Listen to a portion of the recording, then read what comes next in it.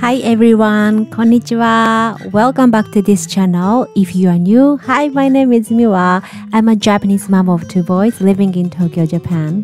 Today is Saturday and currently 7 a.m. we are having breakfast. The fruits of this video will be an easy, healthy dinner combo which can be whipped up in 30 minutes, 4 dishes in total, so stay with me till the end. We just finished the breakfast and we are heading to the Tokyo Tower. So I want to bring you guys to our Tokyo tour. So let's go!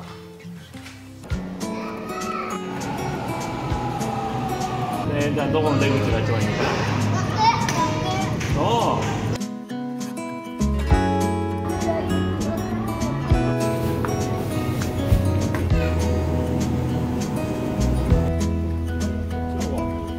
Was it all just a dream, just all in my head? Floating rivers upstream, the things that you said. Tell me, I'm being honest. Tell me, did you know that you would believe in me just like the winners know? Tell me, I'm being honest. Tell me, should I've known that you believe in me? So quiet and slow. I try my best to move on, to let go.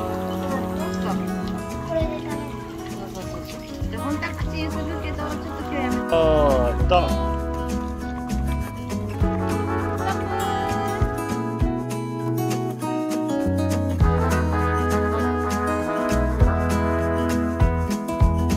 They say time is a healer, just you wait and see. The problem is for me, I need an eternity. So tell me, I'll be honest. Tell me, did you know that you would believe in me? We were supposed to go to the top of the Tokyo Tower, but since it was so hot and kids were in a terrible mood, we gave up on going and decided to stop at the temple nearby called Zojoji in Japanese. If you come to Tokyo, this area is a must-come in my opinion. It's located in the middle of the city but surprisingly quiet and literally the place to immerse yourself in Japanese culture. Back home and time to make dinner. We're gonna load up all the summer seasonal vegetable in 4 dishes. But like I said, it will come up in 30 minutes, otherwise I can see myself ordering some food. I was so tired. Let's start by the one that takes the longest to cook, which is corn rice. I soaked the rice this morning and drained the water. To the clay pot, add rice, water, salt, then mix. Remove the corn kernel from the cup.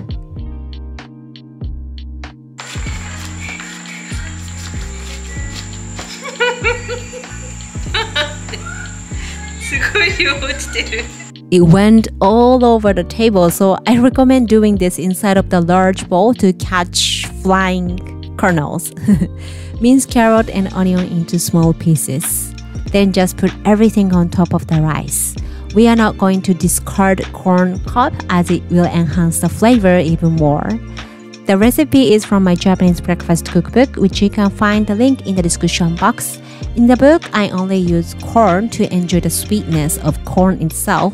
But like what I'm doing today, adding extra ingredients is a great way to amp up the nutrition, so I hope you will give it a shot. Bring it to the stove and start cooking over high heat. Once it starts to boil, lower the heat, cover and cook it for 10 minutes. In the meantime, we're gonna whip up some vegan miso soup. Kombu has been soaked in water for 30 minutes. I did it before I started working on the rice. Now it's hydrated. Heat kombu just before it starts to boil. Once you see the small bubbles around the edge of the pot, remove it. Then in goes onion, carrots, and mushrooms. Close the lid and cook for about 10 minutes or so. For a side dish, we're gonna whip up some salad using only 5 ingredients.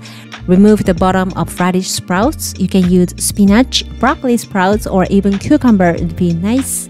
Cut cherry tomatoes in half.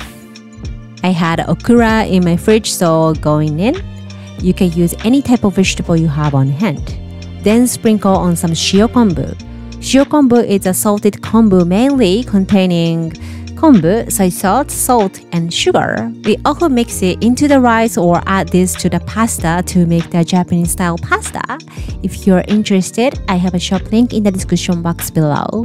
Shio-kombu is already savory now, so all I need is some good quality oil. For my case, I'm using flaxseed oil, which is high in omega-3 fat. Toss and keep it in the fridge. Coming back to rice, after 10 minutes, bring the heat to high for 15 seconds to evaporate the steam accumulating at the bottom. Then off the heat, steam it for another 15 minutes with the lid on. We can walk away from the rice now. We have another 15 minutes, so let's finish up the miso soup. When the carrots and onion are cooked, turn off the heat, then add tofu and wakame seaweed. Dissolve the miso paste.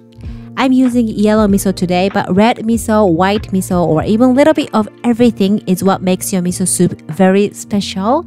By changing up the miso and ingredients is what keeps us wanting to make it over and over again. In 10 minutes, I'm going to make the main dish. It's chive omelette. By the way, all the recipes can be found on my website. The link is in the description box. Crack the egg into a bowl, add in the rice wine and your choice of soup stock powder. Whisk them together. Chop the Chinese chives into about 2-inch in length.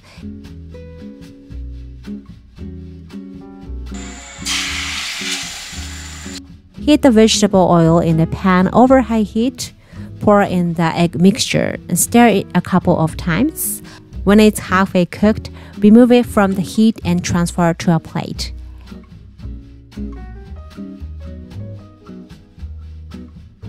In the same pan, heat the toasted sesame oil over high heat, followed by the thicker pot of Chinese chives. Stir it for 30 seconds, then add the rest.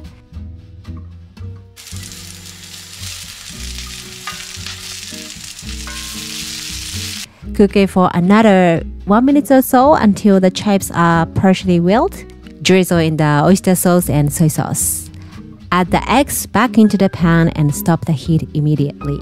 Transfer to a serving plate and now you are ready to dig in. Depending on the vegetable you are opting for, it might take an extra time, but this has been my family staple when I'm in a pinch. You can use spinach or bok choy as a substitute. Now dinner is served. I don't usually make everything from scratch for dinner. I usually prepare some soup and rice in the morning, and oftentimes for the main dish, I only reheat some from the meal prep. How I plan the meal and how I keep my eating and cooking life organized is what I mainly focus on in my online cooking course. If you're interested, I welcome you to sign up for the waiting list. We are now in the process of creating. I can't wait to share it with you. I've recently been making this vlog recipe type of video. I'm willing to give any new trial on future content, so feel free to request me in the comment section. Thanks a lot for watching and have an awesome weekend. Bye bye, mata ne!